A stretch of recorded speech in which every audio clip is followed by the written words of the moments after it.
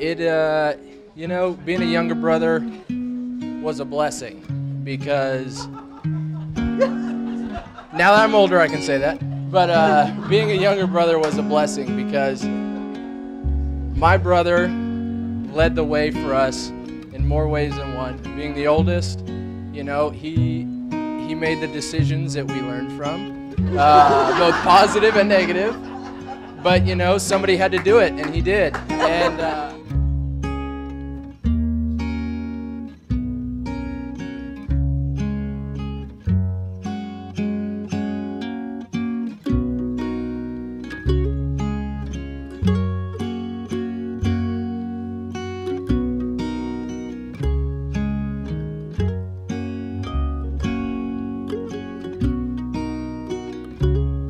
And I feel very blessed to have had somebody to look up to, like Zach, somebody to learn from, somebody to follow.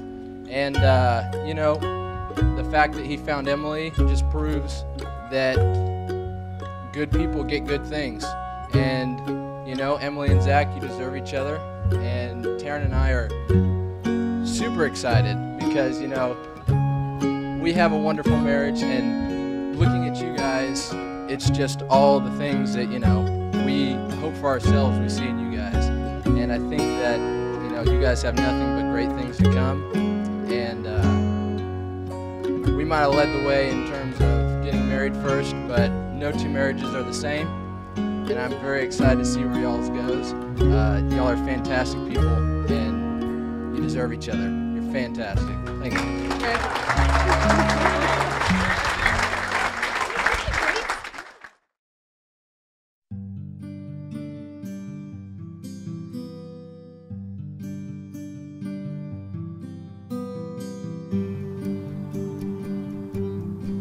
There are moments in life when life seems to just happen, and we wake up and only then we realize where we have been.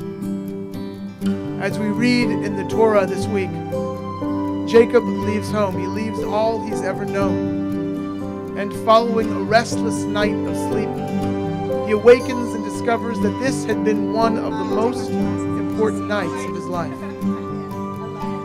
Struggling to find meaning and purpose after having left his family behind, he declares, Achen yesh Adonai b'makom hazeh v'anochi lo yadati.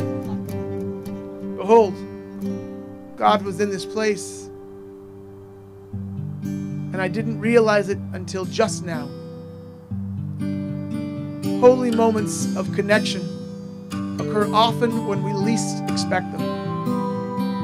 They are at times spontaneous, significantly meaningful, and something that had we sought to plan them, could never have come to fruition. And so it was at a bar several years ago, truly holy ground, where Emily, you agreed to go out with your girlfriend to meet her brother's cute friend. Emily and Zach, you met and you sat at the bar, and never having gotten around to even ordering a drink, you found yourselves there talking 10 hours later. And Zach, you were hooked. 2 days later, you returned from Randolph to Austin to take Emily to a basketball game. And Emily, you quickly noticed Zach's southern charm and debonair nature. His patience was clearly on display as he sat with Emily with your 6 roommates while you ran just a bit late.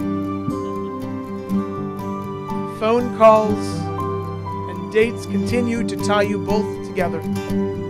So much so that Emily, your mom, warned you, if you keep dating that boy, he's going to make you fall in love with him, and then you're going to move to Timbuktu.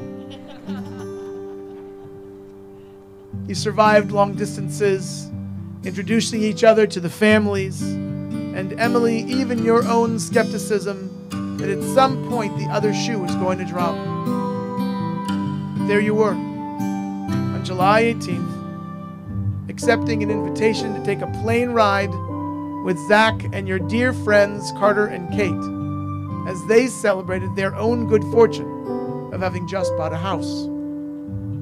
And as all romantic engagements take place, Zach, you mustered up the courage to ask Emily to marry you through the headsets that you both were wearing as you flew above the city of Houston.